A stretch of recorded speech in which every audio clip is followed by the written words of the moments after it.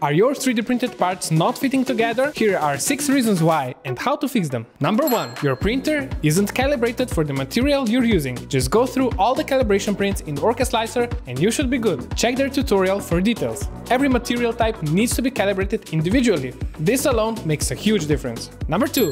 You are printing too fast. Printers lose accuracy with higher speeds. Try printing 20 to 25% slower. Number 3. Your layer height is too high. Lower it for better accuracy. Number 4. You're using inner-outer wall order. Try outer-inner and see if that helps. Number 5. You haven't given your printer a good look in a while. Regular maintenance goes a long way. On that note, if you're using ancient printers, maybe it's time to upgrade.